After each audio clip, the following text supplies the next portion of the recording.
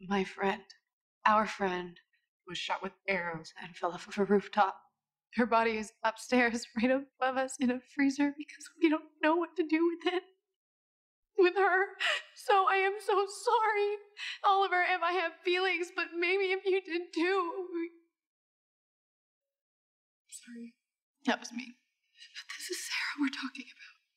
You're Sarah.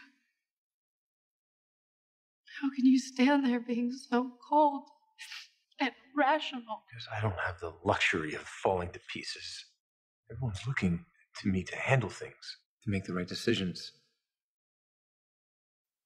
Everyone is looking to me to lead. If I grieve, nobody else gets to. You're still a human being, Oliver. You're allowed to have feelings. I know sometimes that is easier to live under that hood. I'm not.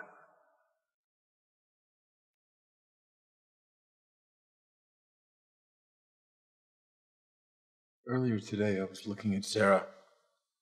Realized something.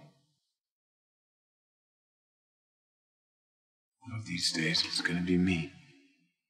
And this life that I've chosen,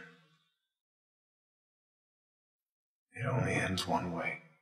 So that's it. You're just gonna spend your life hiding down here in this cave, waiting to die. I'm sorry. I'm not gonna wait with you, because if there's one thing that today has taught me, it is that life is precious. And I want so much more of mine than this.